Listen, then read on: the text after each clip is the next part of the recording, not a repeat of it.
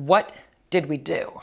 I whispered this frantically to Mike the day our second son was born, as we watched our firstborn son standing at the door crying. He was 2 years and 10 months old at the time. People always ask toddlers who are about to get a new sibling, "Are you excited about the baby?" But I never prepared my son to answer that question the way people want toddlers to answer that question, because the fact is, no toddler is excited about that. You may think they are, but that's just because you've told them to be. No toddler votes to share their parents with a small, shriveled, whiny need machine who poops and pees around the clock and holds the prized position at mom's breast. We prepared our firstborn for the arrival of his new sibling practically because I was having a home birth and we wanted him to be prepared in case he witnessed it. And witness it he did, from his high chair while eating granola. True story.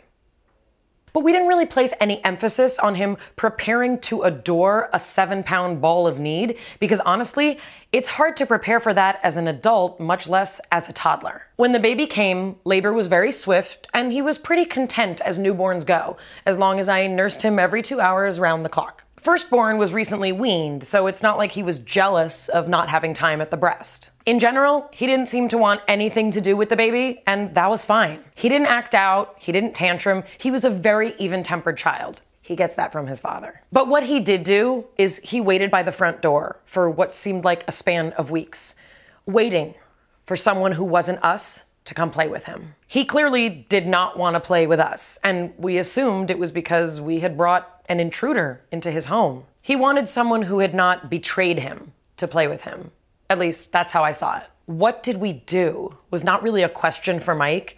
It was a guilty declaration masquerading as a question. We ruined our firstborn's life.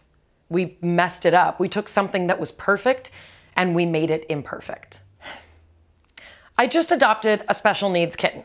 She was born without a chest muscle, and she had to have surgery to separate her sternum from her rib cage. I already have an 8-year-old cat at home, as well as 2 8-month-old kittens. They love me so much. They love our life. Everything is perfect. The 8-year-old isn't so crazy about having 2 rambunctious 8-month-olds running circles around her, but we've all figured it out. Everything's great. I know that by adopting this special needs kitten, I am saving her life and giving her a safe, loving place to live. And I am sure that the 8-month-old kittens will be fine with her eventually. And I'm sure that the 8-year-old cat will just look at her and kind of avoid her, but that'll be fine eventually too. But I worry that I won't be. I have carried the weight of having a second child into my life as a cat mom. This must have been stuck inside of me, waiting to be confronted. Like, what if your love isn't infinite? What if you ruin someone's life because of your need for more? What if you were wrong? And now the universe has given me the opportunity to understand this much more completely. What are my sons like now? Exceptionally close. Firstborn guards his brother with a tenderness I've literally never seen in my life. Secondborn lives to stroke his older brother's arm to fall asleep. They don't fight. They don't really do much more than bicker a little bit here and there. They're both unbelievably reasonable and loving with each other. And a lot of that has to do with genetics, mostly their fathers. But there are times when my firstborn gets overwhelmed or annoyed or feels responsible for the actions of his little brother. And he gets frustrated. And he sometimes half jokes that maybe it wouldn't have been so bad to be an only child. And this hurts me so much. And I cry inside, but I don't let him see it because it's not his job to take care of those feelings for me. I don't need him to know how hard my relationship was with my brother or how much his father and I want him to value this and treasure it, because God only knows how much time we have together. Your brother is everything. We want him to know that. And when our firstborn wanted someone to play with him that day his brother was born, it would have been so easy to just say, "We're right here. We're playing with you. Cut it out. Stop crying." Instead, we let him cry and we held him through it.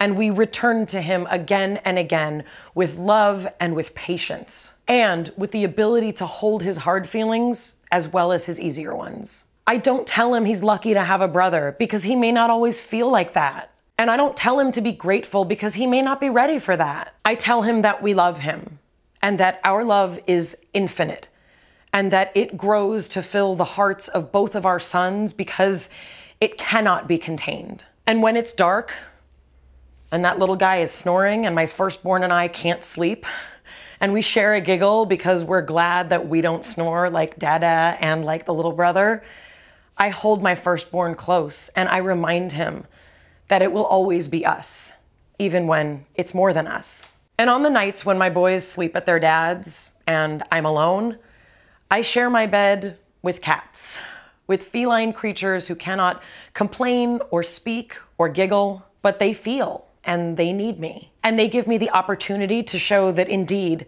my love is infinite and without end. It fills the hearts of any who are open to receiving it without end. Cats. Look.